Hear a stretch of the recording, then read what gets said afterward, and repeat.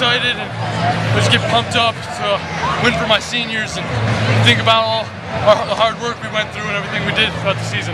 You talk about the third period. You guys seem to be your strength when you get later rounds. You guys beat Rochester last week.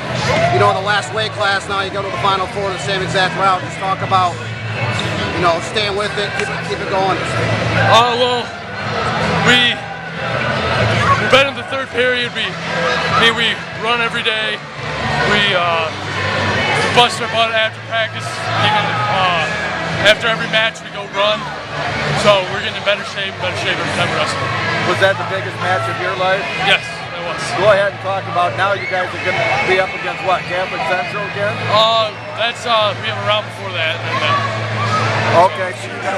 You know, I think they might be taking us a little lightly.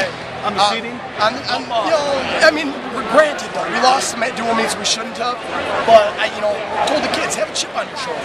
You know, the work we do throughout the week, you know, we're working harder than those kids. You know, we wanted more than those kids.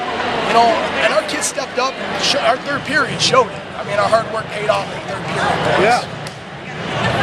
How much of a thrill is it to keep going, keep your season alive, and still have a chance to defend your state title? Well, that was, you know, we drove 3 hours here. We're not here to turn around and go back. You know? You guys drive this morning?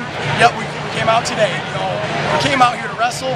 We're gonna go to sleep. We're gonna wrestle Brighton tomorrow, and you know, hopefully be wrestling CC in the finals. I mean, we're here to defend our title first and foremost. That Davison team's fantastic. They're young.